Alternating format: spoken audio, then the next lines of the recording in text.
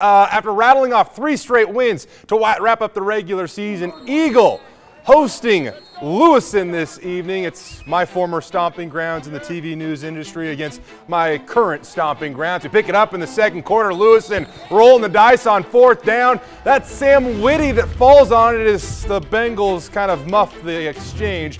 Later on, just basically a couple plays later, that's a sophomore QB Ben Ford that just kind of lines up. The Mustangs run power out of the backfield, 14-zip Eagle on top. On Lewiston's very next offensive snap, more problems for the Bengals. They can't handle that one. It's David Haggerty that recovers it, and just a few plays after that, Gabe Hessler totes the rock out of the backfield and into the end zone. Just another dynamic player on Eagle's squad. 21-0, Mustangs beginning to pour it on. Before halftime, Austin Frisk connects from 37 yards out. Yeah, we got to give the special teams a little bit of love. Lewiston gets blown out by Eagle this evening, 38-6 the final. The Mustangs will travel over to Eastern Idaho to take on Highland next week.